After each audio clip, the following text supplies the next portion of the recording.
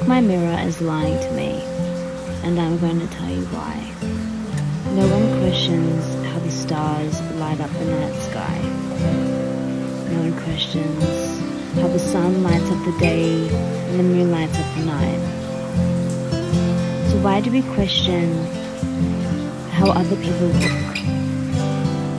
What we can see? What we think about how other people look? And how we think about the way that we look?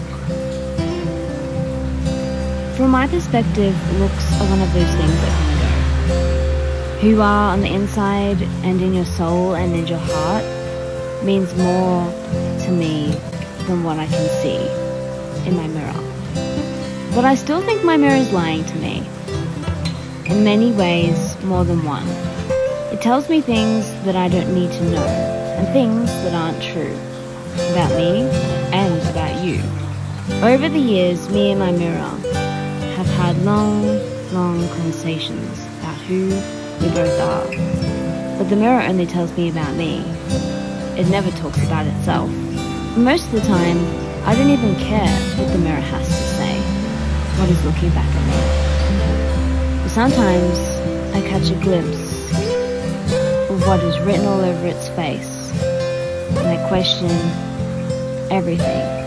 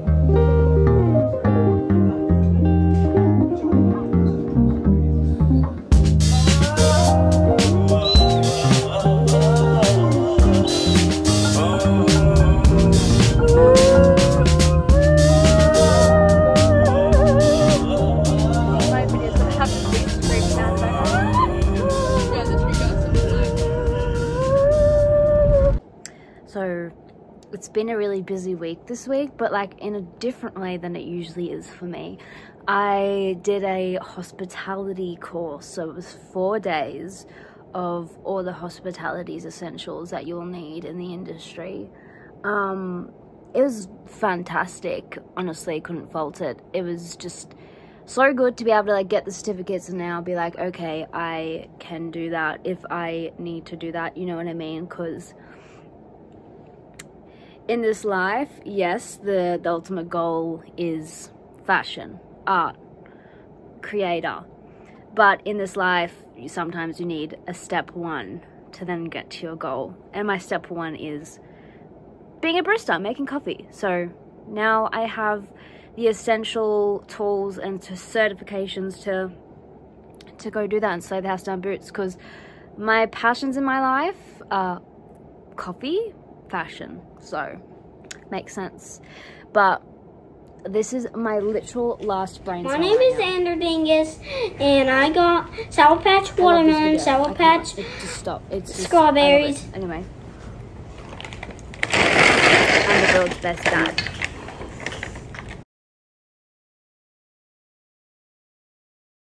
When someone calls me beautiful, hot, sexy, it almost makes me mad. Not because I don't believe them or don't think that those things are true. It's that I don't only want to be that in someone's eyes.